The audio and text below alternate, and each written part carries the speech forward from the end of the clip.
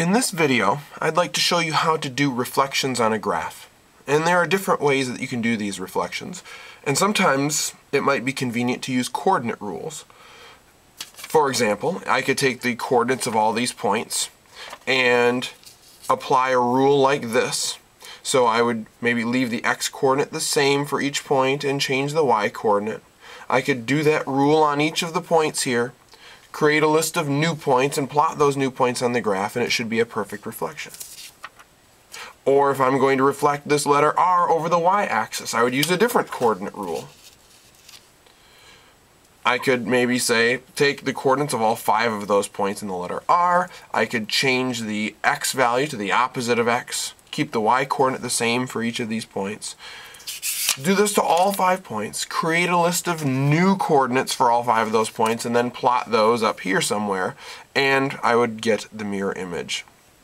But that's kind of a pain sometimes, and it's kind of a long process to go through when you can just visualize what it's going to look like anyway by doing the reflection. So I would like to show you today how to do these reflections without bothering with those coordinate rules.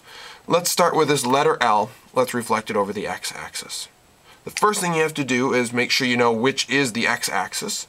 And out of these two axes, this one is your x and this one is your y. So my line of reflection is going to be right here along this x-axis. So what do I do to reflect? I just look at one point at a time. Let's start with this one. I just count how far is it from the line of reflection. This point happens to be 2 spaces above the line of reflection, so I'm going to reflect it 2 spaces below it to the other side, and there is my new point. Let's do the same here. This point is 2 spaces above, so let's go 2 spaces below, and there is that point. And the final point, if I start here, how far is it from the line of reflection? 1, 2, 3, 4, 5, 6. So let's count 1, 2, 3, 4, 5, 6 spaces below, and here is my new letter L. Nicely reflected over the x-axis, and I didn't bother with the coordinates of any of the points. So nice and quick. How about reflecting over the y-axis? Well, again, here is the x-axis. Here is the y-axis. Make sure you're reflecting over the right line. Here is the y-axis, so I'm going to reflect over this line here.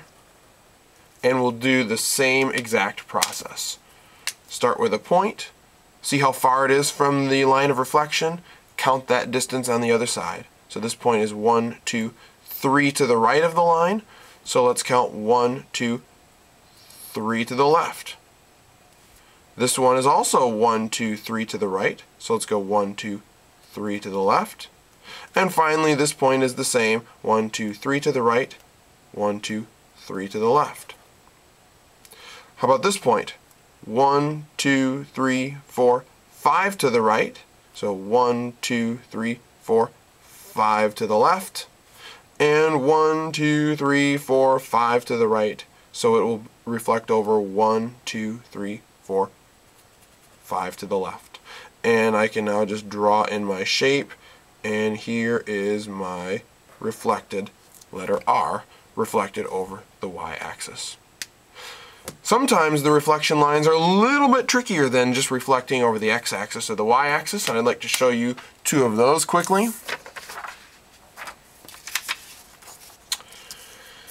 Here I'm going to reflect a letter F and a letter P. And here it says to reflect over the line x equals positive 3.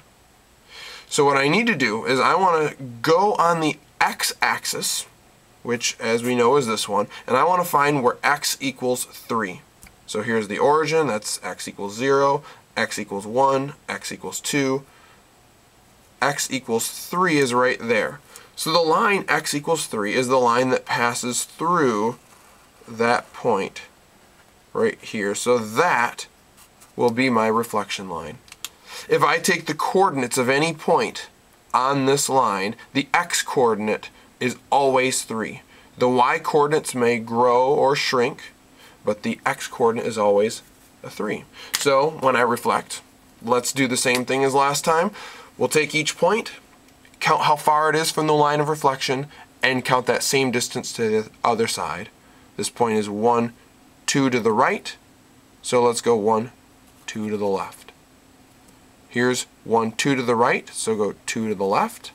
This is 1, 2 to the right, so 1, 2 to the left. This point is 1, 2, 3 away from it on the right side, so 1, 2, 3 away on the left side, and 1, 2, 3, 4 to the right, so 1, 2, 3, 4 to the left. Connect my points with lines. Looking good. There's my letter F reflected over this line, which is x equals 3. And finally, let's reflect this letter P over the line y equals negative 2. Remember, here is our x-axis, here is our y-axis. Where is the line y equals negative 2? Let's start at the origin. Let's go on the y-axis to where y equals negative 2. That means I'm going to go 1, 2 down below the origin. That's where y equals negative 2. And the line y equals negative 2 is the line that passes through that point. So there is my line, y equals negative 2. The x-coordinates may change all along that line, but no matter where you are on that line, the y-coordinate is always exactly negative 2. Now let's reflect. One point at a time. This point is 1 above the line of reflection, so let's go 1 below. This one is 1, 2, 3 above, so go 1, 2, 3 below. This one is 1, 2, 3, 4, 5 above. So go 1, 2, 3, 4, 5 below. And finally this one is 1, 2, 3, 4 above. So go 1, 2, 3, 4 below. And there is our reflected over letter P. Reflected over the line y equals negative 2. So you don't need to do fancy coordinate rules sometimes. They're helpful and they can be good, but sometimes you can see it, you can plot it. You don't need to do all those, use all those coordinate rules when you're just reflecting on a graph. It's sometimes not necessary.